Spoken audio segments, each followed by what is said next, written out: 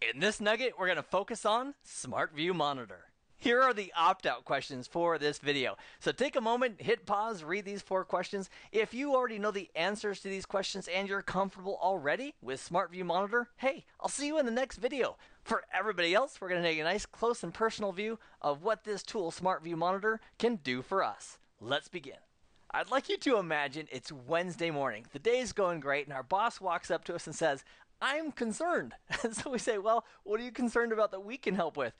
And our boss says, well, I was reading some articles about memory on our gateways, and I realized that we've done some updates. We updated to R76, then we updated to R77. We also added some more software blades and features, and I want to make sure that we're not just running out of memory on any of our firewalls. Could you do me a quick favor and find out what the available memory is on all of our 25 gateways? So we tell our boss that'll be no problem, we'll be happy to do it. And the reason we're doing it with a smile on our face is because we have installed on our firewalls the license feature of monitoring.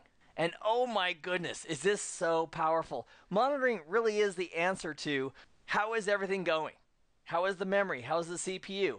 Who's currently connected? What traffic is flowing through the firewalls? What are my highest sources, my highest destinations, the highest services that are being used? And all of that information can be very easily consolidated and organized using this fabulous tool called SmartView Monitor. We can also set thresholds and alerts. For example, on a management server, it's very likely we'd want to know when there's a certain percentage of disk space left so we can be proactive and start moving logs to other servers and take other countermeasures, as opposed to just letting the logs continue to grow and grow until we have no disk space and then perhaps we have a catastrophic failure. Now, another really cool feature with SmartView Monitor is the ability to create and view suspicious activity rules. Now, in SmartView Tracker, which we covered in our Tracker video, we learned that we could go to active connections, which is very, very dangerous because of the load it puts on the system. And then from there, we could put in real-time blocks based on malicious traffic that we saw. Well, because we should never really go to the active tab in SmartView Tracker in a production environment, that really isn't a viable solution for blocking traffic real time outside of our normal policy. But in SmartView Monitor, we have that same capability, but it doesn't put a huge impact on our system.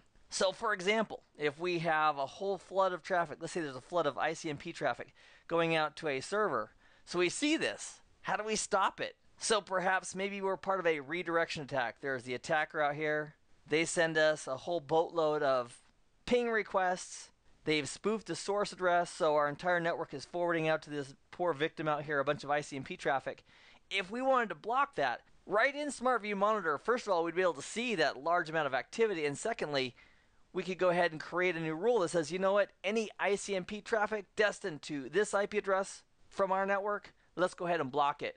Hit the button, and that's dynamically applied. It's not part of our policy package. It's a separate and immediate block based on our suspicious activity rules. And we can apply it to a single firewall or to all of our firewalls. We can also set a timeout so that it will expire when we want it to, allowing us to stop that immediate problem that we're looking at. And then if we determine it's a real problem that we need to address further, we might want to go ahead and include that as part of our permanent policy packages, so that we don't have those challenges in the future. So these rules right here, the suspicious activity rules, are meant for temporary stopgaps in mitigating a problem that we're seeing on the network in real time. Now, as we go through this together, to get the most benefit out of this, you absolutely should be taking the time to lab this up on your own, installing the manager and at least one gateway in a distributed deployment, or if you want to, use one virtual machine, and you can put the gateway and the manager on that same box, and that will still give you the hands-on practice with it.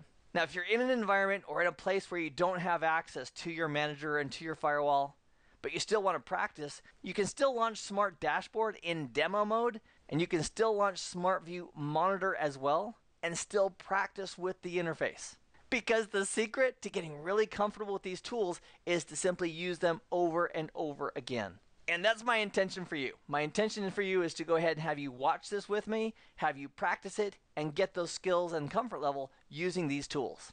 Our first job is to go ahead and launch Smart Monitor. Now we can do that from the menu system in our Windows platform, or if we have Smart Dashboard running, which we do right here, under this drop down for Smart Console, we can simply launch SmartView Monitor right here. Or we can do a Control-Shift-M, and that would also do it for us. You'll notice in the top left-hand corner, it shows us exactly the management server that we're connected to, 10.1.1.25, and the smart client utility that we're using, which is SmartView Monitor.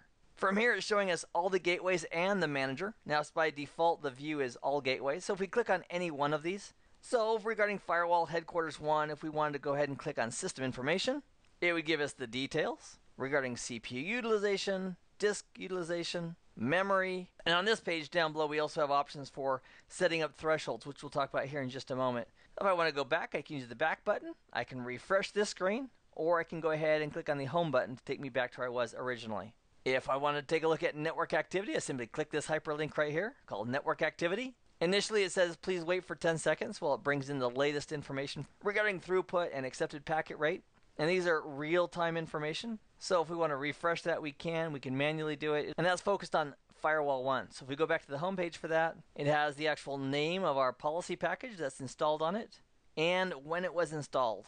If we click on the More option right here down to on the bottom right, it's simply giving us additional information. So there's a whole bunch of options on this left-hand side in this tree that we can use. And let's go ahead and take a look at a few of them. Let's go to Top Services.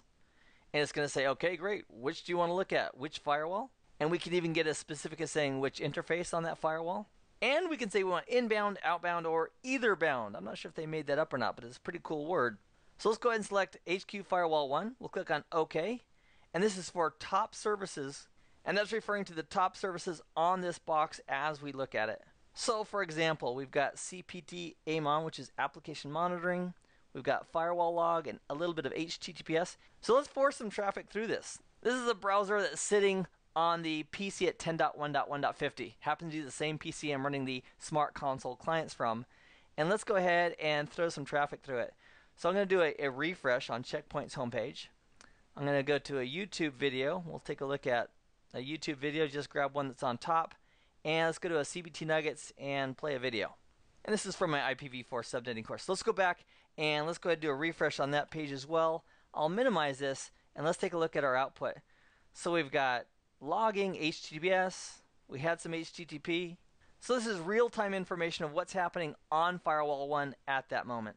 Let's take a look at top destinations, where traffic is going. So we'll go ahead and click on that. We'll select our firewall, same one in this case, and it's going to pull in that information as well.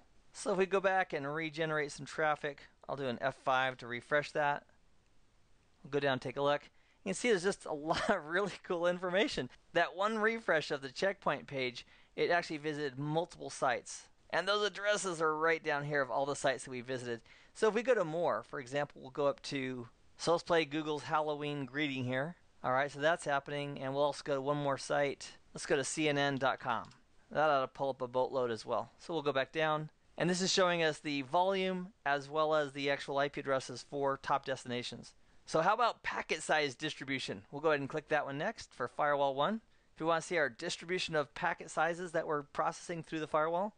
And that could be really helpful too if we're trying to troubleshoot a QoS issue or something else like that.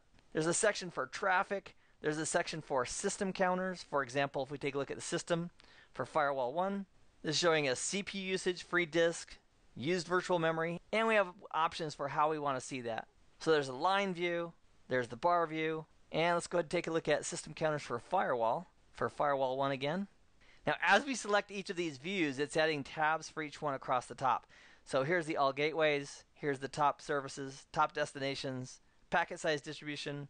Let's go to top destinations again, and let's put that one in a line view.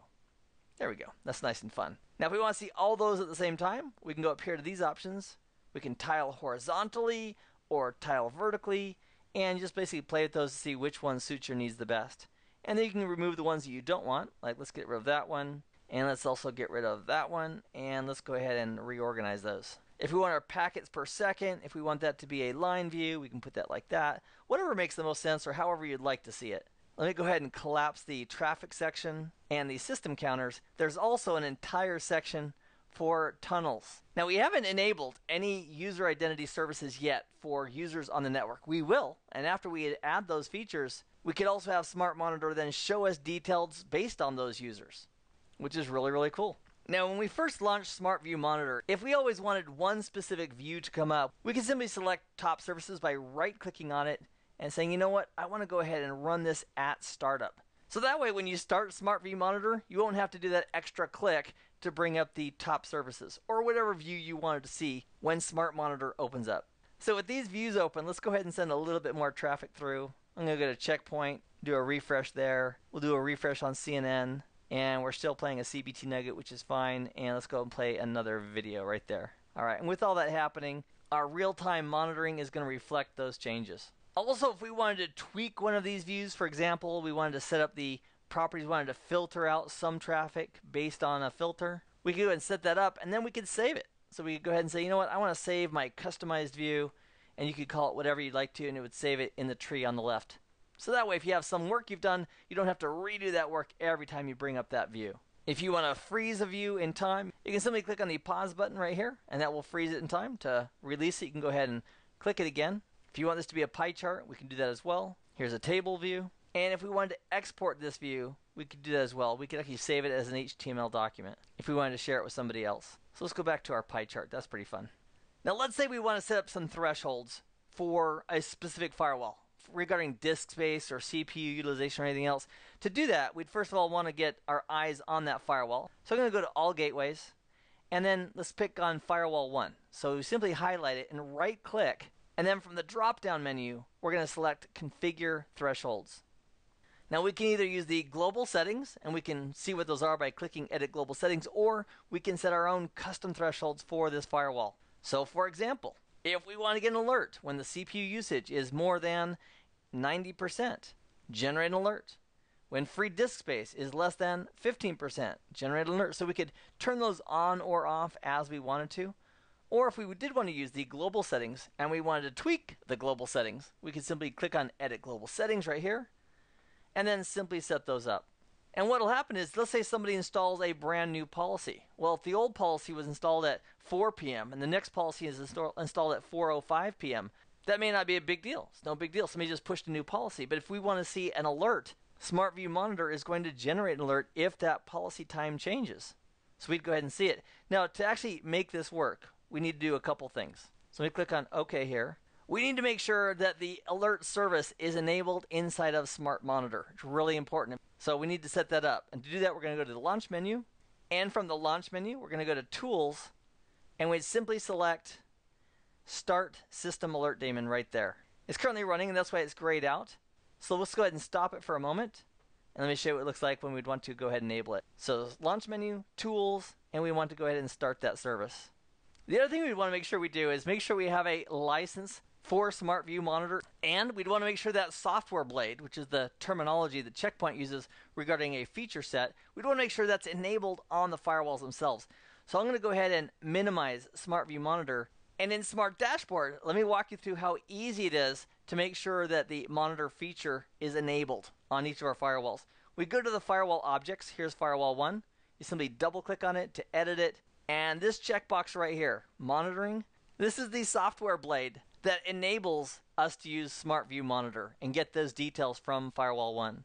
So we'd make sure that's on for Firewall 1. We'd also want to make sure that's on for Firewall 2, which it currently is. And that's the reason we can see those details on those firewalls. So we'll click on Cancel because we didn't make any changes. So to demonstrate getting an alert, let's go ahead and push policy once again out to the firewalls, which will change the install date and time for the policy. So we'll click on Install Policy. I'm going to say, please don't create a new database version. That's okay. It's going to verify our policy, and it's going to push it out. All right, fantastic. So that's done. Let's go back to SmartView Monitor. So if we want to see the alerts now, all we need to do is go up to this little icon right here called Alerts, open it up, and there's our 2 alerts, one for each firewall, indicating that a new policy has a new policy date and timestamp has been applied on those firewalls. So if we wanted to, we could display those as pop-ups when the alerts come up. We could play a default sound, we could leave those here, or we could say I want to go ahead and delete one of them, or delete all of them, and then close. Now, one of the really cool features in SmartView Monitor is the ability to dynamically block traffic without creating a separate policy using the suspicious activity rules. Now, we have a couple of options in creating these rules. Number one, we can simply go up here to the Launch menu and go to Tools, and select from the drop-down Suspicious Activity Rules. From here, we can see any that are in place. We can also click on Add, and we can manually add a new rule. Another option for deploying this suspicious activity rule is we could take a look at top services, for example, on a headquarters one. So let's take this top services view. I'm going to maximize that just for a moment. And let's go ahead and do a refresh here. Let's do a refresh and do F5 and go back and take a look at it. Now, if we want to take HTTP, I'm going to right click and say block service right here. So I selected HTTP that was currently flowing through. I'm clicking on block service. And now what I could say is, all right, I want to block TCP port 80 from anywhere to anywhere, or I could specify a certain address. And that's how I could do it. Another example is this. Let's go ahead and bring up a command prompt. And let's do a ping -t to 8.8.8.8. And that'll just do a ping forever until we stop out to that IP address. So that ping is going on, and here that's showing up right here. So we have a fairly slow network. There's not much going on. We have the management server, we've got the inside PC, and that's pretty much it. So here's our echo request. So let's say I just saw a ton of that was going out, and we wanted to block that. We simply right-click, select block service, and what this is saying is from any to any. If it's ICMP, we could make that more granular. I could say I only want to block ICMP to 8.8.8.8 after looking at the traffic and seeing what's going on. And how long do we want to block it? Let's say we want to go ahead and block it for the next 10 minutes. We could also say I want to block it until a specific time. So I'm going to say based on the next 10 minutes, we'll click on advanced. It's showing us the action. It's going to drop and create a log. We're also going to close existing connections. Now with ICMP, there's not going to be a lot of connections involved because it's simply connectionless traffic. But if it was a TCP session, current connections for that would be closed, meaning not allowed through the firewall. So we'll go ahead and click on OK, and we'll click on Enforce. And take a look at this echo request traffic here. You notice how it's diminishing, and the echo replies are as well. We also have this FW1 SAM. SAM is an acronym for several things, including Suspicious Activity Monitoring. And you'll notice our echo requests have now gone down to 0. The pings are no longer working, and that's because we've just deployed this rule. Now we can still have other traffic that goes out. If we do a refresh on checkpoint right here, for example, that comes up, no problem. It's just ICMP traffic destined to 8.8.8.8 that's not making it out. So let's go ahead and minimize that again, and we'll minimize that as well. And let's go ahead and undo or take off that rule. To do that, we'll go to the icon here. It looks like a little firewall. It's the icon for suspicious activity rules. We'll click on that. And you can say I want to see the rules on a specific firewall, or you can say I want to see them on all firewalls. So here's our one and only rule, denying traffic from anywhere to 8.8.8.8. If it's ICMP, we're dropping it, we're logging it. So if we wanted to remove that, we could simply say I want to go ahead and remove it. Are you sure? Yes. And now it's gone. If we look at our traffic, in that right-hand column, the SAM traffic has gone back up. That's enforcing the rule. And now our ICMP echo request and the associated replies are back in force. That's because our ping is now working. So a couple of things to remember. When we do these dynamic rules, please do them through Smart Monitor. Do not do them through the Smart Tracker that we demonstrated in the tracker video in this course. The right place to do it would be right here in SmartView Monitor. And the second thing I'd like to remind you of is this is not a great way to implement our policy. Policy packages are how we implement policy. This is for a quick, short-term remediation of some bad thing that's happening on your network, which you want to come to a complete stop, including closing any existing sessions of that traffic that you're trying to stop. So if you don't have a manager and a gateway up and running, use demo mode. It's so amazing what they did for us. If we select demo mode in Smart Dashboard, click on Login, because in demo mode, we can still from Smart Dashboard, we can launch SmartView Monitor. And in SmartView Monitor, check this out. We can take a look at all that same kind of detail. Top services, top interfaces, top connections. We can arrange those as we want to. And if you'll notice, in this demonstration they've given us, they're simulating live traffic going through. So for example, if we had this AOL traffic right here in this demo mode, right-clicked on it, if we wanted to go ahead and block that service, we could go ahead and enforce that rule. And check it out. AOL traffic is gone. Even though it's a simulation, it's fantastic in practicing with those skills. Now, in a simulation like this, in this demo mode, it may not correctly reflect all the live behavior that your live environment would, but it certainly does give you the opportunity to practice with the interface and become comfortable with the details of SmartView Monitor. Demo mode is also a great way to practice with Smart Tracker and creating policies in Smart Dashboard as well. Our action items for this video are really simple. Number one, I want you to practice everything we did together in this video. I want you to do it hands-on. You can either use your practice environment or you can run demo mode with Smart Dashboard and SmartView Monitor. Either way is fine as long as you do the practice. Because it's important. The more you practice now and the better your skills get, the more prepared you'll be in a production environment to use these tools effectively. The second thing I'd love you to do is go back to the beginning of this video and check out those opt-out questions. Now that we've gone through this content together, you should be able to comfortably and accurately answer those questions. I've had a great time. I appreciate you joining me. I hope this has been informative for you, and I'd like to thank you for viewing.